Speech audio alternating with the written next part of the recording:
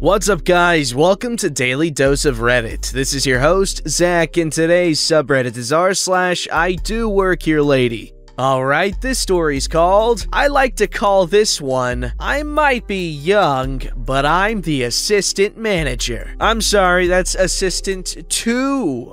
This is a story from a while back. 3 years to be exact, but I need to share it. Just some info, I'm 23, male, so have any of you had this odd experience where you are a hard worker, doing your best, valued by your district and regional managers, but your coworkers and store staff absolutely hate you? We have a brown noser. I'm kidding, guys. It's a joke. Whenever you replace someone in another store, things are great, but you come back and it's all crap? Well, that was me when I worked at Starbucks 4 years ago. Long story short, after a whole year of that nonsense, I presented a resignation letter, which prompted one of the higher-ups to call me, asking me why I wanted to leave. I explained the toxic work environment, and he offered to transfer me to another store as an assistant manager. As you may guess, the raise in payment was more than enough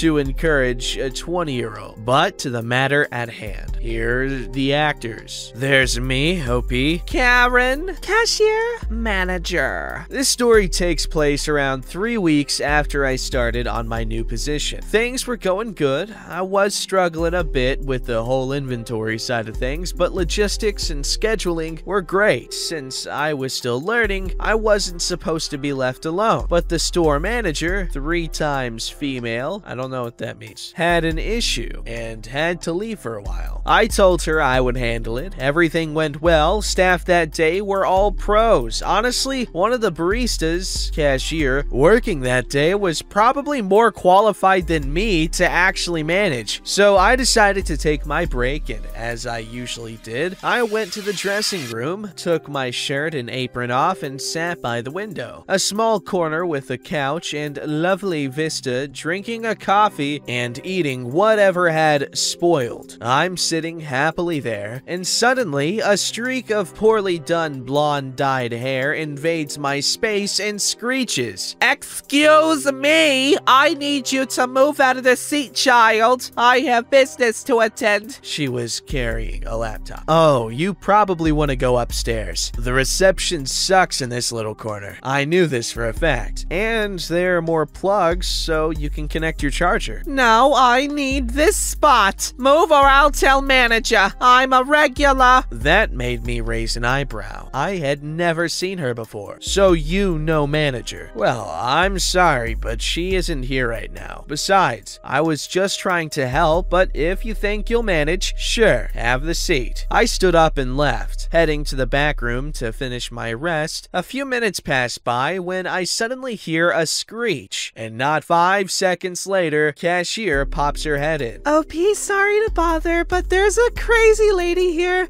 Can you handle her?" "The blonde-dyed one? Sure, let's go." We head there, and in fact, it was Karen, screaming out of the top of her lungs for manager. "I'm sorry, ma'am. As I told you before, manager isn't here right now. I'm taking her duties until she comes back. What's the problem?" "You? The manager?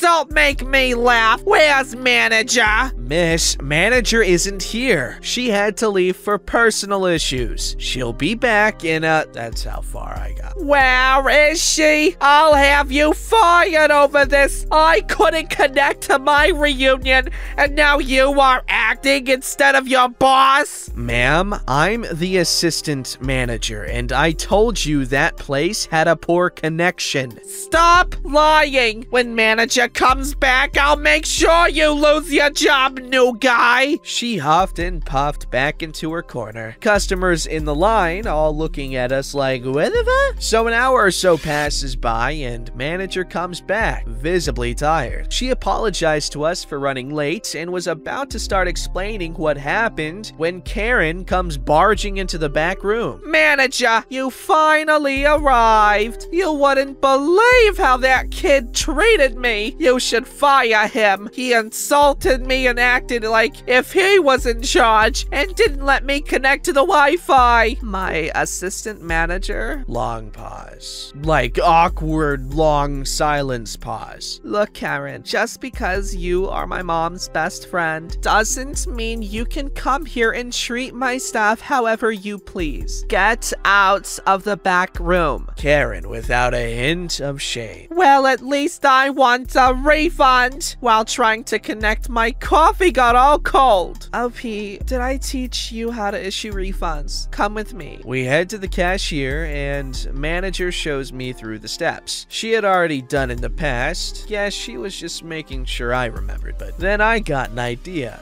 Sorry to interrupt you, manager, but I did warn Karen that the reception sucked at that spot, and she chose to sit there anyway. Not to mention the scene she caused later. I don't think she's entitled to a refund. That's a lie! I would never raise my voice, she said, screaming once again. Is that so, cashier? In all her glorious pro-barista stoner girl aura, muttered the most amazing yet calm accusation while not even lifting her eyes from the coffee she was working on. I mean, yeah, she was screaming like for 10 minutes. Even got my ears hurting. She's crazy. If you had heard it, the delivery, something I can't express in written form. Well, Karen, I sadly can't offer you a refund. But? Sorry, Karen. See you another day. Karen left angry, fuming, screaming at the poor customer service and how manager's mom would hear about it. Sorry about that. She's my mother's neighbor. Ever since she found out I work as a manager here, she comes and always causes a scene. After that, we all had our laugh. The day went as usual. Another Karen had been stopped. Extra info. This was a very small store. Usually 5 people working the positions. Very quiet place with some office buildings. Nothing crazy. I'm also aware that Starbucks leadership structures vary wildly from country to country. So while my contract said assistant manager, in practice, I was more of a supervisor and I no longer work for Starbucks. Honestly, I hate the company, but the pay was really good for an entry-level job, plus it being my first contractual work was good on the resume, so I sold my soul for 3 years. It wasn't fun, but after the horrid first year, the rest was bearable. Anyway, that's all. Hope you liked my little tale. I too realized some people were struggling with 3 times. Oh, 30-somethings, but I love the 3 women in a trench coat idea.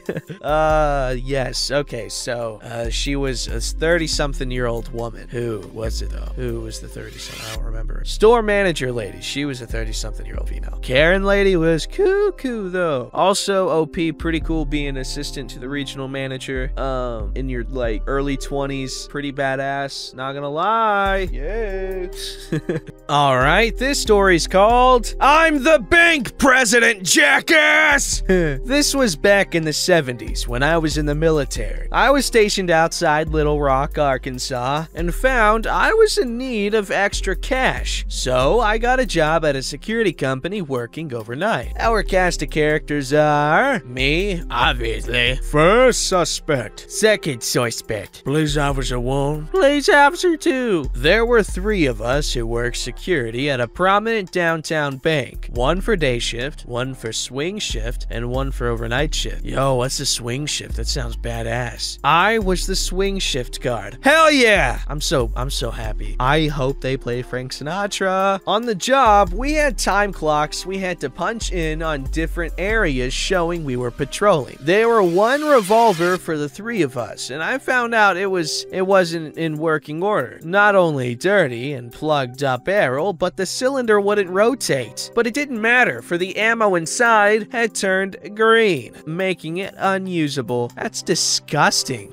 What? So it was my 3rd night. I had just taken over from the older daylight guard, and I started making my rounds with my privately owned weapon and cleaning the duty weapon between patrols. When I finished cleaning and putting in new ammo, I carried it along with mine. The daylight guard didn't didn't pass any information on. It didn't write anything in the log. So I figured nothing out of the ordinary. One of the time clocks was in the main lobby behind the cashier's cage. When I entered the lobby, I noticed the vault was open, a light on, and some muffled speaking from inside. So I called for the police and proceeded to the vault with both guns in hand. Ah, guns akimbo. Hands up, and they better be empty! They put their hands up and slowly turned to me. They were in casual attire, had cash and books out, plus a good-sized hand tote next to them. What the hell do you think you're doing? Do you know who I am? It appears you're stealing money, and you are a thief. You idiot! I'm Mr. Insert name. The bank president. We're doing an audit. Got identification to prove that? Now this was before lanyards, and many weren't issued IDs proving their identities or where they work. Not on me. My coat is inside my office. I can go get it. Nope. You gentlemen walk out to the lobby. Sit down and keep your hands up until the police show up. You could see the anger in Suspect 1's face, and Suspect 2 was shaking so hard I could have sworn the building was shaking. A minute later, 2 cops ran in from where the security office was. They had a key for that door, and Police Officer 1 asked what was going on. I told him my story, while Police Officer 2 went to handcuff the suspects. Dad? You recognize 1? Yeah, my father! Hey, Barney, 5 you to detain the bank president? What the hell did you think you were doing?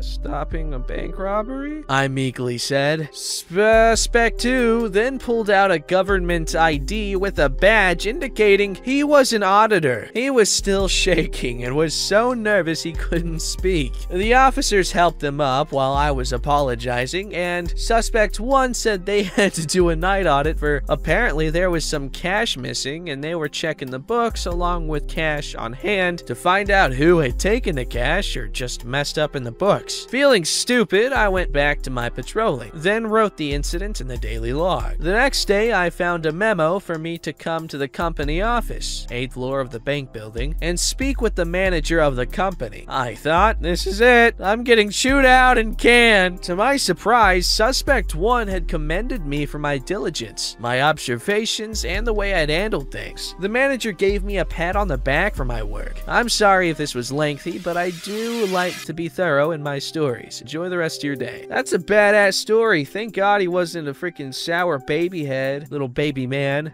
Anyway, that's the kind of commendation we need, but we don't get. Alright, this story's called Not Allowed in the Bakery I Work In. Greetings, fellow Redditors! I'm 18 and have worked in my hometown bakery shop since I was 16. That's badass. I think that is so cool. Hence why I said badass. It's a cute little town where everyone practically knows everyone. And there are mostly sweet old men and ladies walking their dogs, or kids running around to collect stickers from the local library. Yo, what is this? A freaking town from the 80s, 70s, 50s, before the internet?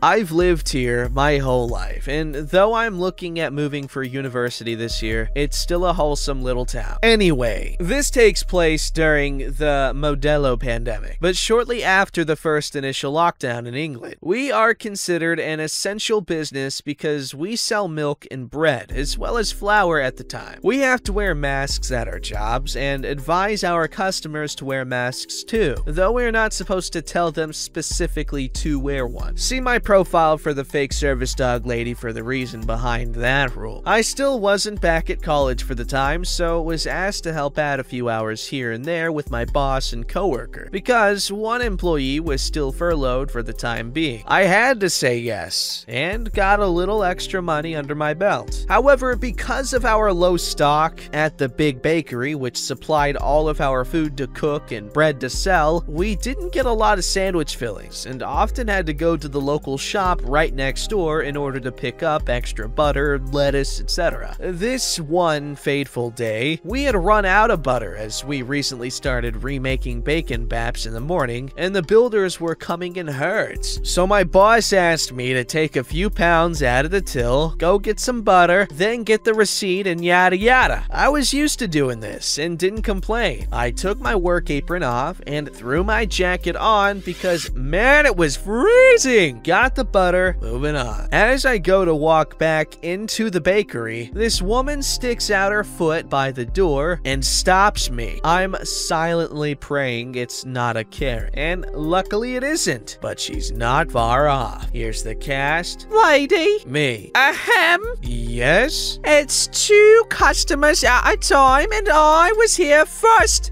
For work, we have to wear black trousers and a black button-up. Because we're on our feet all day, all of us wear leggings and trainers. Paired with my hoodie, I did not look like I worked there, so I understand the confusion. I know it's 2 people at a time. I'm just trying to... I was here first! I try going round her, and she moves closer to the door. I have really bad anxiety, and the virus has made me really paranoid about people being near me I don't know. So to keep myself from panicking, and to keep her unmasked self away from me, I step back. My boss hadn't noticed us, as she didn't know I was back from the shops, and was busy serving this mom and her screaming child as well as a builder. I gave up by this point, and as the second person left, I quickly darted in and sorted my apron out again, just in time to see the lady walk in, ready to throw hands. My boss had gone to do paperwork as there were only 2 of us, and there was a lot to do. I smirked under my mask. Hello, how can I help you today? The lady stands there for a moment, almost dumbfounded, and you guessed it, she wasn't wearing a mask. I knew she was about to throw a tantrum, so I made things even better. Boss name, did you want me to deliver customers bread on the way home from work? My boss responds with a hearty, yes, please. And I turn back to finish serving the lady, who leaves without so much as a word. Despite 9 out of 10 of our customers being jerks, that was a good day to work in retail. I told my boss the story, and we had a small laugh. She did wonder why I was standing outside with some butter. She probably saw you talking to the customer and was like, ha ha, clever individual. I don't know if it's a dude or a chick or other. Ha, clever individual who works for me. You're buttering up the customers. Genius.